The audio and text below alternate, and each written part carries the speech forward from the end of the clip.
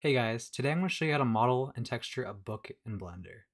We're going to be using images found online and a cool texturing trick that I use all the time. So let's jump into it and get started. So as we get started here, let's begin with a default cube, and we're going to scale this into our book shape. So press S, X, and we can start to modify the scale. S, Y, get our height, SY now, get our thickness. SZ helps you get your height. And once we have a shape we're happy with, make sure to be using references. We can create our pages. So select the three outer edges here and press I to inset. Oh, before we do that actually, let's make sure our scale is applied. So Control A, that for scale.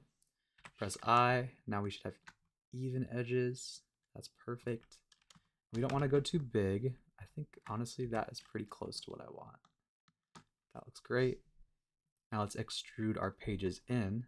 Alt E, extrude faces along normals.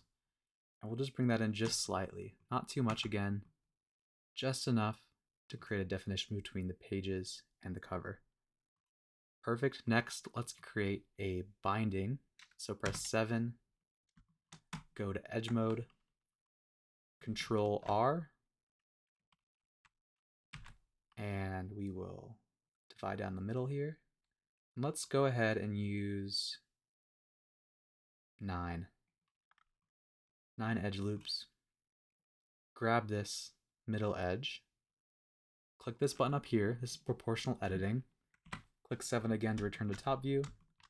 Press G, move along the x-axis, and then we will scroll up and down until we get a nice curve along that binding. That looks pretty good. Perfect. And the next issue we need to fix is their shading here. So we go to Object Data Properties, Normals, Auto Smooth, turn that on, Shade, Auto Smooth. And there we are. Go to Edge Mode. Let's grab these corners and bevel them out so they're a little softer.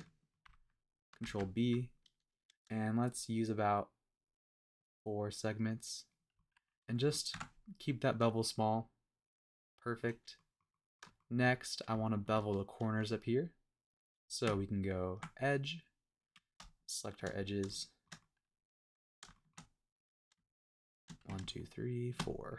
And zoom in on one of those edges so we can control our bevel with precision. Control B. Once again, let's use 4. And just a small bevel is all we need. That's perfect. And we are just about done here. We're going to simplify our geometry. Go to face mode. Press on one edge, or one face here, and then hold the command and click on the opposite edge. And that'll select everything in between. So hold shift, command, click on the opposite. Shift, command, or control, and then click on the opposite. And once we have all that selected, press X, limited dissolve. That'll make our pages 3 planes instead of like 17 or whatever number that was. And then we can then jump to materials, this little circle down here, and we're going to assign 2 different materials. One will be our pages, one will be the cover. So back to face mode, make sure those pages are selected, and we will create a new material. We'll call it pages, and then we'll create another material, call this cover.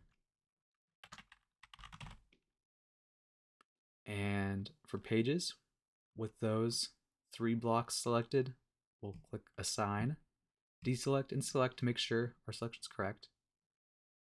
Oops. See, 1, 2, 3, pages, assign, deselect, select. Oh, sometimes it needs the opposite too. Deselect. Page cover. What we can do here to save ourselves some time is select your pages, press Control I, You invert your selection there.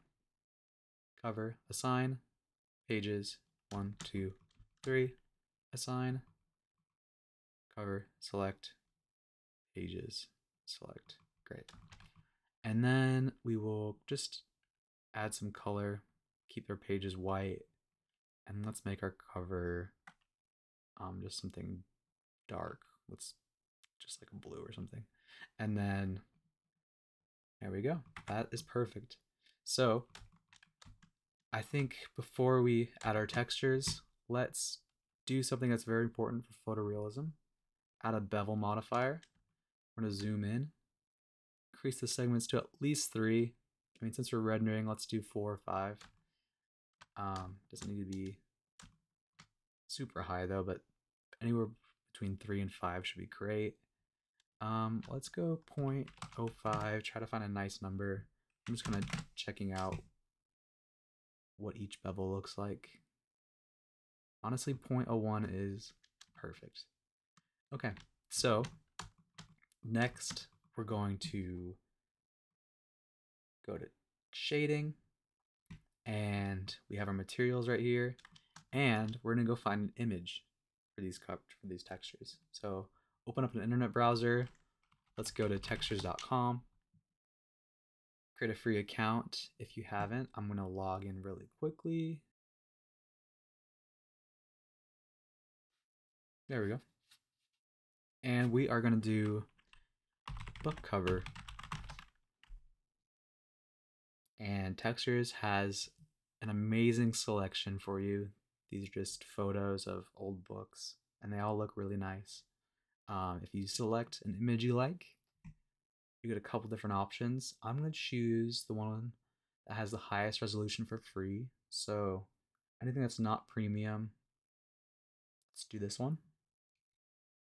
Start that download, and there's our image. Resolution looks great. We'll close. And we need one more image. Let's look up pages. Oops. So pages of an old book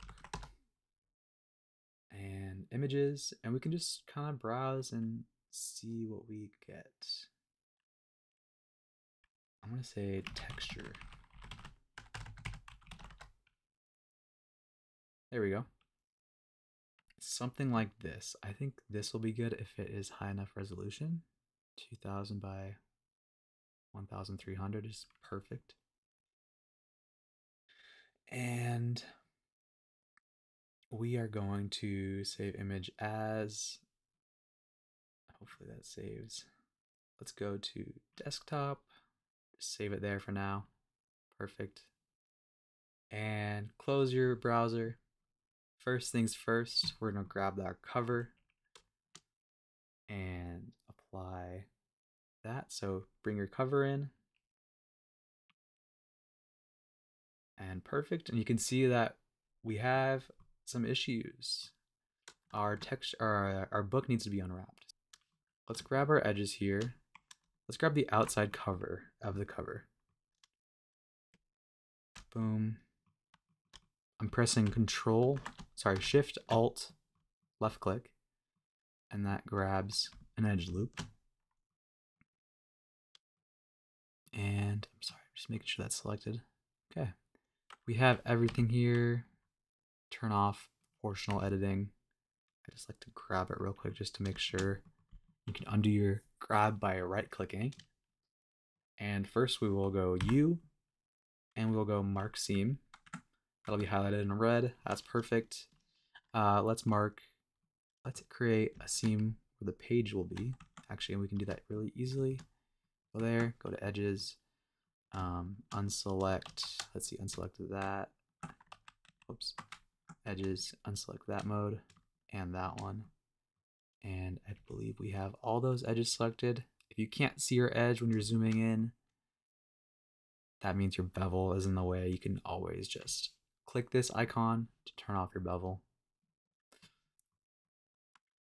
We will press U, mark seam, and I think that'll be good for us. Well, yeah, let's see. Let's see what happens. Press Alt, A, View, unwrap. Perfect. This is what we want. We want book cover, binding, book cover, so it matches up with our image. So shading, book cover. So let's jump into our UV editing mode, and we can line up our UV squares with our image texture. So select the outside of your cover, press A, select all on UV editing menu. Let's rotate it 90 degrees by pressing R, typing in 90. Scale up, and we're gonna try to get this as close as we can here. After you're done scaling, let's grab each edge of the book cover.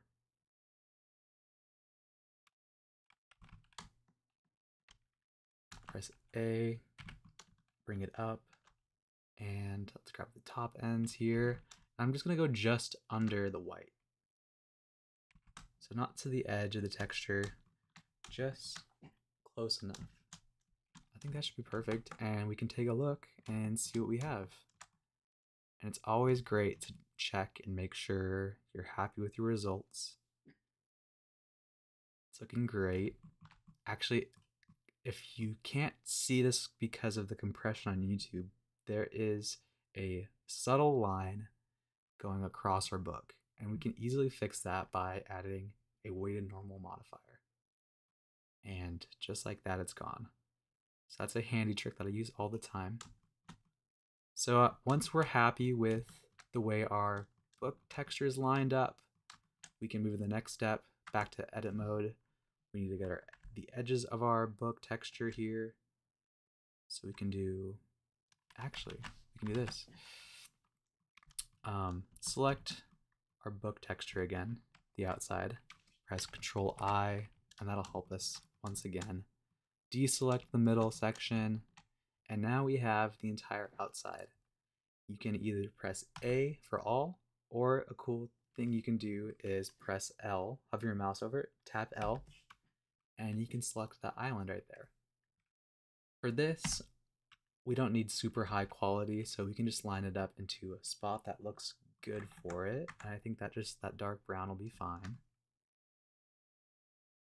And that's great. We can now go back to shading and work on our pages. So we can go to here, click pages. We're gonna add our image we found earlier, drag and drop, and then go color to base color. And let's go to UV editing, select on our pages, make sure our orientation is correct, and we can go ahead and scale this up and around until we are happy with our results. And with this, we have an interesting choice. We can either scale up like this if we want to get the full resolution, but you can see there's an issue with that. You have a seam here, so I don't want to do that. I'm going to scale it down. And you can mess around with scaling on the y-axis. And there is a bit of a problem when you do that.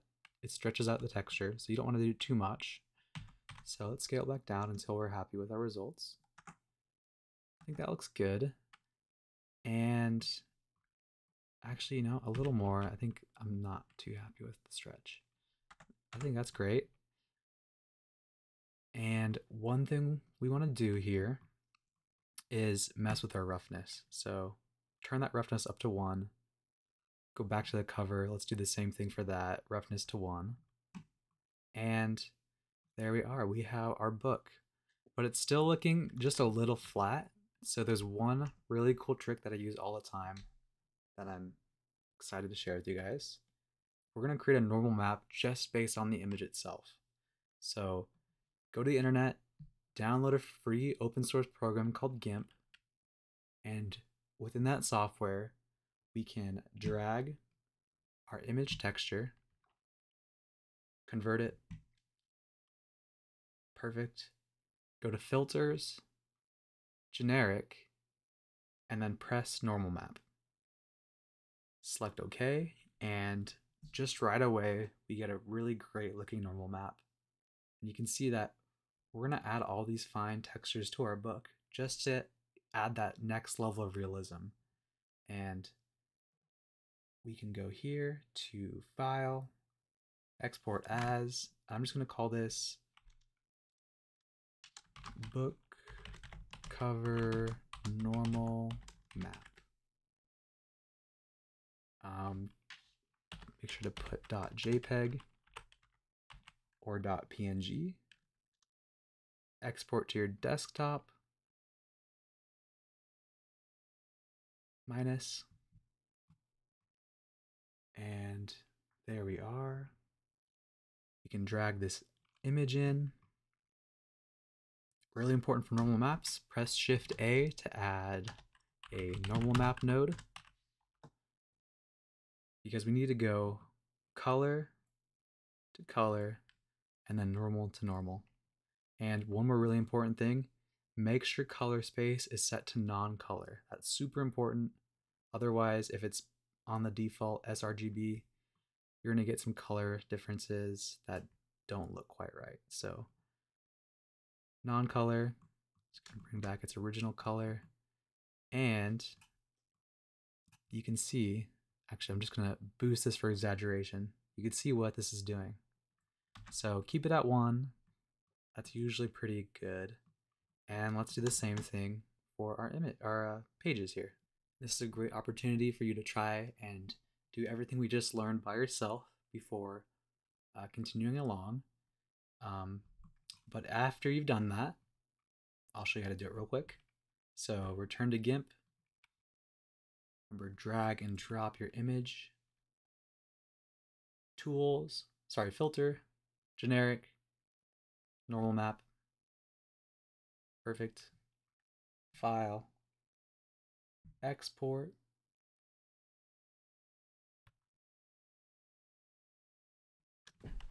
Pages, normal map.jpg. Save it to your desktop for easy access.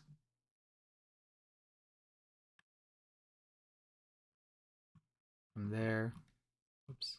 If you ever lose this, sometimes the interface here can be a little glitchy. If you ever lose it, go to View, Frame All, and that'll find it really quickly for you.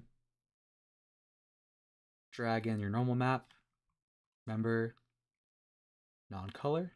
Shift A, type in normal map. Connect your nodes. And let's just double check to make sure this is working. Great. And we are done. So as we wrap this video up, here you can see that I have displayed the book in a nice, appealing way. Please feel free to experiment with how you render this yourself. All I've really done to show you just how simple it is added a plane, 3 different point lights, and a camera. So as a final point, I want to show you what is possible with this technique. I spent a little bit longer making this book, and if you spend more time focusing on those little details, you can get a nice level of realism that you can use in any number of projects really quickly. So there's a lot of different possibilities out there that you can use from free images. If you're learning Blender for the first time, eventually you're going to want to learn how to use a texturing software. But in the meantime, this is a really simple method to get you started.